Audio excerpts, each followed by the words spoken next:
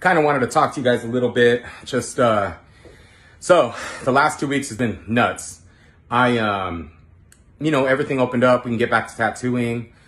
Second tattoo in, I tattooed somebody, and 2 days later, they told me that they came down with COVID-19.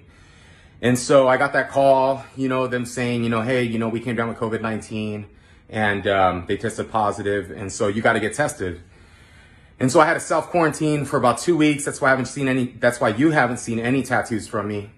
I've pretty much just been outside in the sun, just doing my thing, staying away from my kids and stuff, just kind of social distancing. I got tested on Monday, and I was lucky enough to have the results come back negative. Everything's good. I feel great. I did wear my mask. My clients, wear their mask. I just wanted to give you guys a little disclaimer, a little, information, and just that, most likely my client was positive when I tattooed him. So make sure you wear your masks. Make sure you're washing your hands. Make sure you make your clients wear their masks. I mean, this is just for health, and this isn't a political thing, nothing like that. This is just for health and the safety of tattooing. I kind of kept it quiet just because I just was nervous. I didn't know if I was going to get it. I'm nearly 40.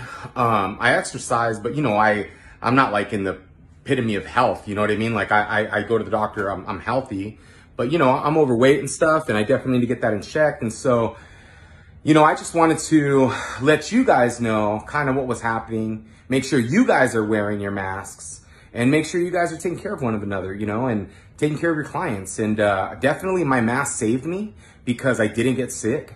But, we're going to come in contact with it as tattoo artists, and we just got to make sure that we're being extra safe.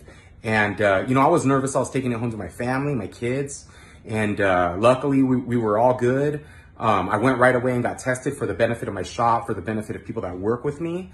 And I stayed away for about 2 weeks, just so that way they knew that, I was keeping them safe and them in my mind, I wasn't going to be selfish.